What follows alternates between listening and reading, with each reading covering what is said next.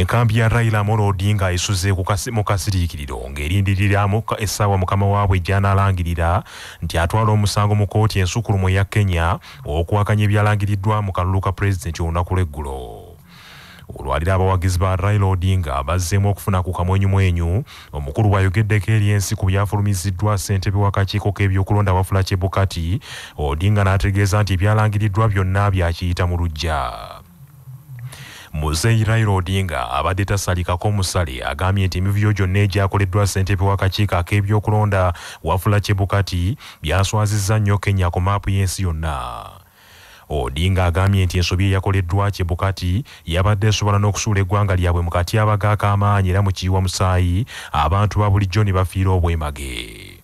Anokodde ennyingo mu tteeka erifuga akakiiko k'ebyokulonda mu Kenya egamba nti singa wabaawo ensonga etekkaanyiziddwako bakamishona mu kakiiko ak'ebyokulonda balina kukuba akalulu bo nga bakamishona ne basalawo ekituufu eky'okutegeeza abantu, naye ekyakoleddwa bakamishona okwekutula ku bannaabwe kyongera kulaga nti byabaddemu ebirumira bingi. A majority of the commissioners walked out and held a press conference where they denounced the results. Our view in Azimio is clear. The figures announced by Mr. Chebukati are null and void. I repeat, the figures announced by Mr. Chebukati are null and void and must be quashed by a court of law. In our view, there is neither a legally and validly declared winner nor a president-elect. Mr. Chebukati's announcement purporting to announce a winner is a nullity. He acted with gross impunity and in total disregard of the Constitution and our laws. He could have plunged our country into chaos had our supporters not exercised great restraint. Such blatant acts of impunity can be a threat to the security of our country. It is not up to us to decide whether Mr. Chebukati has committed an offense. We leave that determination to the appropriate authorities. But for avoidance of doubt, I want to repeat that we totally and without reservations reject the presidential results announced yesterday by Mr. Chebukati. Wabula olunaku olutuufu Odinga lw'anaatwala omusango mu kkooti lunategeerekeka naye nga bakulu mu mukago gwa Azimio la Umoja beewera nti bagenda kukozesa amakubo gonna ag'okweddiza obuwanguzi buno. Ebyo nga bikyali bityo, enjovu ebbiri ezeefuze ebyobufuzi bya Kenya William Ruto ne Raila Odinga ekyabakeera kusisinkana abakulembeze abayiseewo ku tiketi z'ebibiina byabwe okubasigamu omwoyo ogulemera ku nsonga. Kitegerekese nti Ruto akusisinkana bagavana b'amasaza, abaka ba paalamenti n'abalala abayitiddewo ku kaadi ya UDA agenda kubasisinkanira mu maka g'omumyuka wa pulezidenti g'abadde asulamu okumala emyaka 10 egiyise. Ye Raila Odinga abantu be abayitiddewo ku kaadi ya ODM ne Azimio la Umoja agenda kubasisinkanira mu kibangirizi ekya Kenyatta Convention Conference Center. Mu kusooka bakamishona abana ab'akakiiko ak'ebyokulonda baatuuzizza olukuŋŋaana lwa bannamawulire ne bakalambira nti ebyalangiriddwa olunaku lw'eggulo bya Wafula Chebukati ng'omuntu tebyabadde by'akakiiko ka byakulonda. Bakamishona bano nga bakulembeddwamu omukyala Juliana Cherera era nga ono yamyuka ssentebe w'akakiiko ak'ebyokulonda mu Kenya bakaatiriza nti ssentebe w'akakiiko k'ebyokulonda Wafula Chebukati obululu bwe yalangiridde nti Ruto bwe yafunye mu kalulu ako okutuuka ku buwanguzi tebuliyo. Juliana Cherera agambye nti bw'ogattagatta ebitundu 5 n'obuwuzi 49 ku buli 100 ebyawanguzza Ruto ku bwa pulezidenti n'ogattako ebitundu 48 n'obuwuzi 95 ku buli 100 ebyalangiriddwa nti Raila Odinga byafunye mu kalulu kano n'obululu obwafuniddwa abalala abadde mu lwokaano bw'obugatta wamu busuka mu bitundu 10 ku buli 100. Ekiwandiiko bakamishona kye basomedde ku Serena Hotel mu kibuga Nairobi bategeezezza nti obululu obwasuseemu buli mu mitwalo 14 n'okusoba era nga busobolera ddala n'okukyusa ebyalangiriddwa olunaku lw'eggulo. Mr. Chebukati's aggregation was as follows: Raila Odinga 48.85%, William Ruto 50.49%, Waiga Maure 0.27%, Wajakoya George 0.44. This summation gives us a total of 100.01%. The 0.01% translates to approximately 142 100,000 votes, which will make a significant difference if in the final results. We therefore decline to take ownership of the said results because the aggregation resulted in a total exceeding the percentage of 100, which cast doubt on the accuracy of the source of the figures tallied, and when we demanded that we verify our record, the chairman declined. Ekirala bakamisona bano kibeesigamyeko banokoddeyo ensobi yakoleddwa Wafula Chebukati okuziba abantu amaaso n'atuuka okulangirira nga talaze muwendo gwa bululu obwakubiddwa mu ggwanga lyonna, omuwendo gw'obululu obwafudde n'obululu obwasaziddwamu. Francis Wanderi, omu ku bakamisona bano, anokoddeyo ensobi endala gye baakoze nti bwe bululu obubadde bukyali mu masaza akakiiko bwe kataagase nga kagatta obululu bwonna. He did not give us an opportunity to discuss the results. He just said these are the results of each particular candidate. They have scored this and they have met the constitutional threshold, and therefore he is going to read the results. And he did not allow us to discuss to see whether there were any disparities. So as a commissioners, we did not have other results. Those are the results that we were supposed to have discussed before they are declared in accordance with the legal requirement.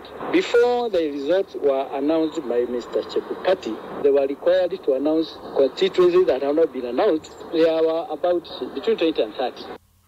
Bw'atyo Francis Wanderi ng'annyonnyola nti n'eddembe lyabwe nga bakamisona lyabaggiddwako okuyitaayita mu nsonga ez'empapula ezaadde zigenda okusinziirwako okulangirira, eddembe lyabwe ery'okuyitaayita mu biwandiiko ebyo nga tebinnalangirirwa nalyo lyabaggiddwako. Mu mbeera eno bakamisona balangiridde nti olw'okuba balayira okukuuma ssemateeka w'eggwanga ery'obutiribiri, Wafula Chebukati tasobola kubuguyaza ggwanga obwenkanidde awo. Bakamisona abalala ye Irene Masiti ne Justus Nyangaya. Obwakabaka bwa Buganda busabye bannayuganda okwongera omutindo ku byamaguzi byabwe ng'erimu ku makubo agayinza okugaziya akatale ak'ebintu ebikolebwa kuno. Bw'abadde asinkanya abatesitesi b'omwoleso gwa Buganda ogw'ebyobulambuzi ogutandika nga 19 okutuusa nga 28 omwezi guno mu Lubiri e Mengo, Katikkiro Charles Peter Mayiga alaze obwetaavu bw'okussa omutindo ku byolesebwa mu kifo ky'okulowooleza mu kukola ensimbi zokka. Naye bw'oggyako ebyobulambuzi n'obulimi, twagala abantu boolese emirimu gyabwe emirala emingi gye bakola. Muganda agamba nti atunda ayolesa y'amazaawo amangu. N'olwekyo okwolesa nkola yakulaga ky'olina. Bw'omala okukiraga abantu ne bakyeyunira, naawe n'okifunamu. Omulamwa gugamba nti ffenna tugaggawale ogw'omwoleso guno. Ambuulira abantu bonna abandabandoza n'abampuliriza nti obugagga buva mu kutunda byamaguzi. Ebyamaguzi biyinza okubeera ebikalu, tugambe ng'ekkalaamu eno, oba ebyamaguzi ebitali bikalu kye bayinza okuyita nga bwe tutunda airtime wa kettu. Kubanga airtime tuyinza mumukwatako nti nyina airtime nga bwe nkwata ku kalaamu eno. Naye airtime nakyo kyamaguzi, naye kyo si kikalu. Omuntu yenna anaagaggawala ateeka okubaako kyatunda ekyamaguzi. Nze ndi munnamateeka, tulina ekyamaguzi kye tutunda, ge mateeka ge twasoma. Katikkiro asabye abali mu mulimu ogw'okukola ebiyiiye eby'amakolero eby'obulimi n'obuweereza obulala okwetunda ekimala nga bayita mu myoleso nga gino, wamu n'okumanyika era n'okuweebwa amagezi ku ngeri y'okuyitimusa emirimu gyabwe. Tetusobola kubaako bugagga bwe tutuukako okuggyako bye tutunda nga tubimanyisizza abantu. Abantu bamanye emikisa egiriwo. Abantu abamu bagamba nti ekyannemesa okugaggawala kubanga sirina ssente zikola oba capital. Sirina capital, sirina ssente zikola. Okuba ne capital si bwe bugagga. Okumanya emikisa egiriwo bwe bugagga. Emikisa egiriwo gye gikugaggawaza. Kaakati bw'ojja n'oyolesa oba okola bwa kitunzi oba oyamba abantu okumanya emikisa egiriwo.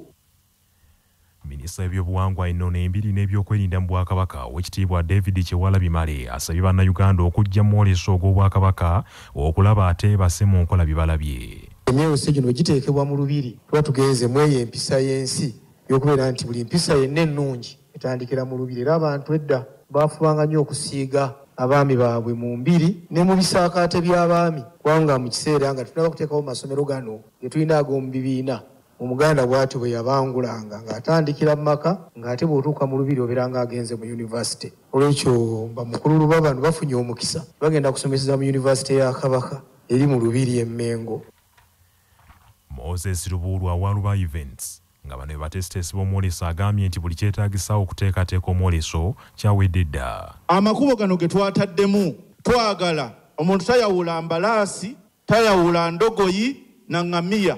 Ate emirundi egisinga balaba nnyo engamiya nga zitambula, baziraba nnyo nga ziyita ku kkubo okwo, abaana baziyisaako. Kati n'abeera nga engamiya abasinga ate gye bayita embalaasi, ate endogoyi abamu ezo zo tebazirabangako. Ekitiibwa mu lubiri byonna tubigasse kubanga twagala abantu baffe basobole okubeera nga ebisolo byonna babirabako. Okulonda okw'emirembe n'obwerufu okwabadde ku muliraano mu nsi ya Kenya kwefuza olutuula paalamenti olwaleero, ab'oludda oluvuganya gavumenti ne babuulira omumyuka wa sipiika Thomas Tayebwa ne paalamenti yonna okutwalira awamu. Ndiki ekiseera Uganda ereme kutunuulanga butunuuzi ng'etunuulira eyabadde ku muliraano e Kenya n'okubireka bwe bityo, wabula gavumenti yakuno ekoppe ku biri mu nsi ya Kenya ebyokulonda mu Uganda bigonjoolwe. Amyuka sipiika wa paalamenti Thomas Tayebwa bw'abadde aggulawo olutuula paalamenti ayozaayozezza bannakenya olw'okulonda omukulembeze omuggya n'akulisa n'omukulembeze wa Kenya alinze okulayizibwa William Samoei Arap Ruto olw'okutuuka ku kkula eryo. I want to join other leaders to congratulate the people of Kenya upon a successful election and also congratulate His Excellency William Ruto, President-elect, upon being elected as the first President of the Republic of Kenya. Our prayer is that anyone who is not satisfied with the outcome of the election would indeed follow the legal process so that we can have peace in the region, because what happens with our neighbors has a very, very big impact on us. Wabula Nampala oludda oluvuganya gavumenti mu paalamenti John Baptist Nambeshe abulidde omumyuka wa sipiika Thomas Tayebwa nti Uganda erina okulabira ku Kenya etereze ebyokulonda bya kuno. The campaign trails, even the eventual voting, the rivals to the project of the head of state will give an equivalent airtime. On media, there was no tear gas, there was no torture. There were no anti-riot police, like in some countries where guns on the streets would be more than nurses in Murago. So we could get relief, Mr. Speaker, sir, from the neighborhood. That is my observation. Patrick Nsambo Oshabe omubaka akiikirira Kasanda North agambye nti e Kenya tewalabiddwayo drones ziwamba bantu, amagye ne poliisi bakoze ogwabwe ogw'okukuuma emirembe ekitali wano mu Uganda. When you look at other institutions, the police and everyone, you look at every institution was working for the people of Kenya. And as Ugandans, we may never bury our heads under the sand. When, as we celebrate the good win the Kenyans went through, we must ensure that every institution here knows that there is a people of Uganda to serve, not just an individual or a regime. Wabula Thomas Tayebwa mu kwanukula ababaka bano abajjukizza nti paalamenti yekola amateeka era bwe wabaawo amateeka ageetaaga okukyusa okutuukiriza bye baagala bagatwale mu paalamenti. Baka Stephen Mugabi omubaka wa Bukooli North yasabye ba sipiika ba paalamenti bakkirize paalamenti efune yakadde ekubaganye ebirowoozo ku kulonda kwa Kenya n'engeri gye kwakwatiddwamu mu ngeri y'emirembe, osanga Uganda nayo eneefunayo ekyokulabirako era ekyokuyiga okukyusa ebyokulonda bya kuno. Tayebwa mu kwanukula agambye nti ng'abasipiika bakutuula batunule mu nsonga eno, wabula bakujeekenneenya nnyo okulaba obanga kisoboka kubanga kyandikontana n'enkolagana y'amawanga abiri, Uganda ne Kenya. Gavumenti ya Uganda esazeewo okugula amasannyalaze agaweza megawatts 600 okuva ku muliraano mu nsi ya Kenya okujjuuliriza amasannyalaze eggwanga lye galina mu kiseera kino, okuwonya eggwanga lino ekibululu oluvannyuma lw'okuggalwawo kw'ebbibiro ly'amasannyalaze ery'eisimba eriweza megawatts 183. Ebbibiro lino lyaggulwawo mu mwaka 2019 wabula lyaggaddwawo oluvannyuma lw'amazzi okugenda mu byuma abakulu mu kitongole kino eky'amasannyalaze ekya Uganda Electricity Transmission Company Limited kibagambye nti kyolekedde okuvaako obuzibu eri ebbibiro n'abakozi baalyo singa teriggalwa mu bwangu okutereeza ekizibu ekyaguddewo. Okusinziira ku minisita w'ebyamasannyalaze n'obugagga obw'omu ttaka Dr. Ruth Nankabirwa, okugatta ku megawatts enkaaga ezigenda okuva e Kenya. Gavumenti yakuno egenda kufuna megawatts endala 5 okuva mu masanyalaze ga generator namanve, so nga megawatts endala 20 zigenda kuggyibwa mu kkolero erya sukaali erya Kakira okugatta ku masanyalaze agaliwo omukadde kano okutaasa eggwanga ekizibu ky'ekibululu. Waliwo ekyuma kyaffe ekikola amasanyalaze okuva mu mafuta ekyennamanve kikola megawatts 50. Waliwo ne megawatts 2 ze tugenda okujja Kakira okwongerezaako. Bajja kubanga nga waliwo essaawa weetuuka ne gavaako n'abalala basobole okufuna. Kino kijja kutwala weeks 3 era nsaba bannayuganda batusaasire. Tugenda kuddayo mu gavumenti kusaba ssente ez'okugula ebyuma bino kubanga daamu yaffe eyo eri insured. Wabula kinajjukirwa nti gavumenti ya Uganda ezeekyogera lunye nti Uganda erina amasanyalaze mangi era agamala gassuka n'abantu ge basobola okukozesa era agaliwo mangi nnyo okusinga ge twetaaga. Manya obuvuna obuddo obw'eddembe lyo tonyigirizibwa. Ddembe lyo ery'obwebange. Ddembe lyakutuusibwako Cortez Mouth Freshener. Nzijukira mutabani wange bannenga bamuyeeya nnyo olw'okuwunya akamwa naye ne bandagirira eddagala eriyinza okumuvumula. Ye Cortez Mouth Freshener. Bw'oba olina ky'olidde oba ky'onywedde nga tekiwunyisa bulungi kamwa, fuuyiramu Cortez Mouth Freshener kawunye bulungi olunaku lwonna. Asangibwa mu supermarket ne pharmacy zonna era yakakasibwa National Drug Authority. Cortez Mouth Freshener.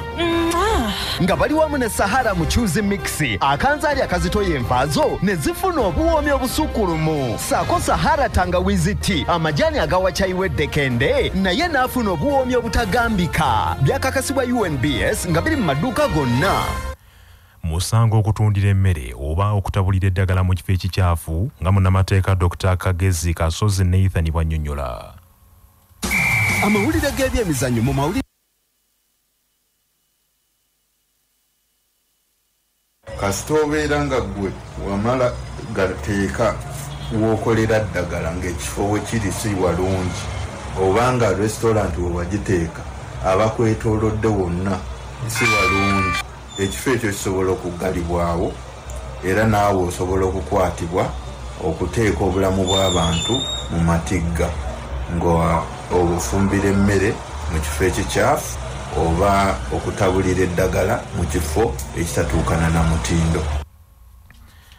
Omubaka wa Paalamenti wa Butambala Muhammad Mwanga Kivumbi era minisita w'ebyensimbi ku ludda oluvuganya abuulidde Paalamenti nti agenda kukuba kilaaka wa Paalamenti Adolf Mwesige mu mbuga z'amateeka kooti mu kako okumuwa ebiwandiiko we yawandiikira essige effuzi ku ebyo Paalamenti bye yasalawo ku ndagaano ya Vinci Coffee Company gavumenti gye yali yeekoze n'omukyalo Omuyitale.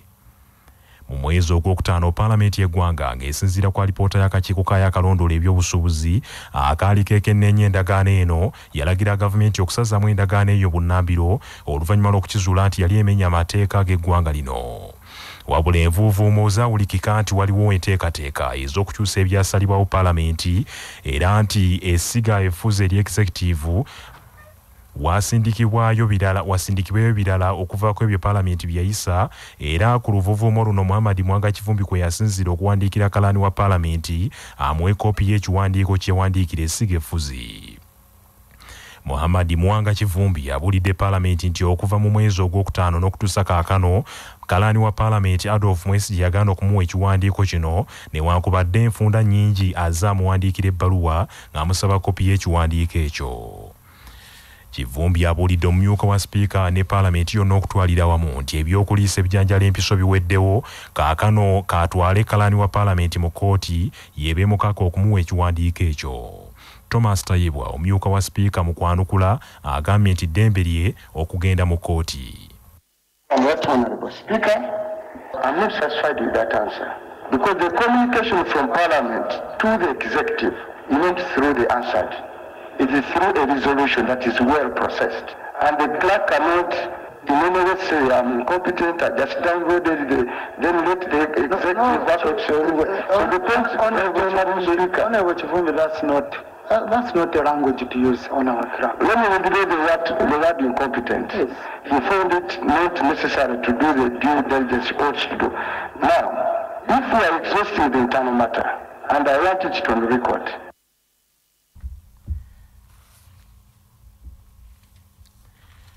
Ekkanisa y'Abadiventi yeeyanzizza nnyo Ssaabasajja Kabaka empologoma ya Buganda Sseggwanga Ronald Mwenamutebya II olw'okusiima n'atumbula embeera z'abantu be ng'alwanyisa endwadde ennyingi ez'obulabe. Ssaabalabirizi w'ekkanisa y'Abadiventi omusumba Dr. Daniel Mate ng'ayita mu muwandiisi w'obulabirizi wa Central Uganda Conference omusumba Jeremiah Alisengawa asinzidde mu ssaza Mawokota mu ggombolola ya Mutuba gumu Mpigi n'agamba nti ekkanisa yakukwasizaako Bwakabaka mu kukuŋŋaanya omusaayi ng'eyita mu kukoowoola abakkiriza okugugaba.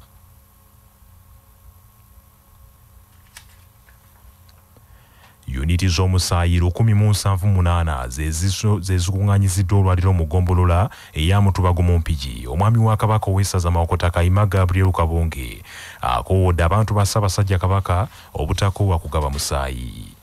Ssenkulu w'ekitongole ekya Kabaka Foundation Mukungu Edward Kagwandagala agugumbudde abagoba ba boodabooda abamu abatagala kuwaayo musaayi n'abasaba okukomya omuze ogw'okugaana okuwaayo omusaayi kubanga ate gusinga kujuna bbo. Okugaba omusaayi olunaku lw'enkya kwakubeera mu ggombolola ya Mumyuka Kamengo era olwaliro uniti z'omusaayi 178 zezikuŋŋaanyiziddwa. Amawulire g'ebyemizannyo mu mawulire gaffe agacya Basafama gakutuusibwako Modernity, amajaani agalimu eddekende omuli aga kisubi, tangawizi ne vanira. Wanywedde kacayi ka Modernity akawoomu gasange mu maduuka ne supermarket zonna. Modernity, your best choice. Nga bali wamu ne pikipiki TVS HLX 625 kati nno gyeyune okuva mu Yuvraj Ebanda. Omuzannyi wa ttiimu y'eggwanga ey'omupiira ogw'ebigere y'abakazi ya Crested Cranes Natasha Shiraz mu butongole yeegasse ku kilaabu ya Besiktas ekukyangira mu ligi ya Binywera ey'e Butuluki. Natasha Shiraz mu kiseera kino tabadde na kilaabu oluvannyuma lw'endagaano y'okuggwako ne kilaabu ya Maccabi Hadera eya Isirayiri gy'abadde amaze omwaka omulamba. Ono aleese agizannyidde emipiira 19 n'atebeera mu ggoolo 5 era abadde amaze ebbanga lya ssabbiiti emu ng'atendekebwa ne kilaabu ya Besiktas gye yeegaseeko. Natasha yakazannyira Crested Cranes empiira ebiri okuva lwe yatandika mu 2016 bwe baali bakuba Kenya ggoolo 4 ku bwereere mu mupiira ogw'omukwano ate n'omuzannyi omulala n'azannya n'omupiira omulala nga Uganda ekuba Rwanda ggoolo 2 ku bwereere mu mpaka za Sekafa Women Championships omwaka guno. Ebyo nga biri bityo olukiiko luteekateeka empaka z'amasaza ga Buganda ez'omupiira ogw'ebigere lukakasizza nti kooki egenda kuzannya ne Kabula mu mpaka zino ku Lwokuna luno ng'ennaku z'omwezi 18 ku ssomero lya St Joseph Vocational e Kyotera. Omupiira guno gubadde gwasigalira olw'ensonga ezitali zimu wabula kaakano olukiiko lukakasizza nti kugenda kuzannyibwa ku Lwokuna luno. Amawulire okuva ebweru w'eggwanga gakutuusibwako amabaati amawangaazi aga Dumzas Iron Sheets agalabisa obulungi ebizimbe ebya buli kika kwe gateereddwa. Gakolebwa Uganda Bati nga bali wamu ne Heritage Family Center ku Heritage Plaza Nansana. Abateekateeka abagenda okuyingira obufumbo essimu noti 7 noti 2 699 337 agavuda mu kunoonyereza wano ku Basafama gaagano. Mu mawulire ag'empuna kampuni ekola emifaliso etegese empaka ezitabangawo enoonya bakafulu mu kwebaka otulo ne beerabira n'ebifa mu nsi. Empaka zino ezituumiddwa Casper Sleepers ziteekeddwa kampuni ya Casper emu ku zisinga okukola emifaliso mu kibuga New York eky'Amerika era abaneetaba mu mpaka zino bagenda kusasulwanga buli lunaku. Mu mpaka zino Ssaabafuluusi oba Nnaabafuluusi w'otulo agenda kwewangulira omulimu mu kampuni eyo naye ng'era ku mulimu bakumukkiriza nti atuuke nga wayagalidde kampuni tegenda kutaataaganya kitone kye. Bannaffe amawulire ag'essaawa eno kangamalirize mu bufunze. Enkambi ya Raila Amolo Odinga esuze mu kasiriikiriro ng'erindirira essaawa mukama waabwe gy'anaalangirira nti atwala omusango mu kkooti ensukkulumu okuwakanya ebyalangiriddwa olunaku lw'eggulo ku kalulu ka pulezidenti olunaku lwa jjo. Obwakabaka bwa Buganda busabye bannayuganda bongere okukuuma omutindo n'okwongera omutindo ku byamaguzi byabwe ng'erimu ku makubo agagenda okugaziya akatale k'ebintu bye bakola wano ne mu nsi ez'ebweru. Okulonda okw'emirembe n'obwerufu kwabadde ku muliraano mu nsi ya Kenya kwefuza olutuula lwa paalamenti olwaleero ab'oludda oluvuganya gavumenti ne babuulira paalamenti nti ky'ekiseera Uganda ereme kutunuulanga butunuuzi ku byabadde Kenya n'okubireka bigende bityo wabula gavumenti ya kuno ne paalamenti ebirabireko era ebiyigireko eteeketeeka okulonda okw'amazima n'obwenkanya bannayuganda bakome okukaaba. bannaffe amawulire ag'essaawa eno bwe gatyo bagagenze sigala naffe ku CBS FM ey'obujjajja nze Joshua Musaasizi Nsubuga agundegunda omuteregga.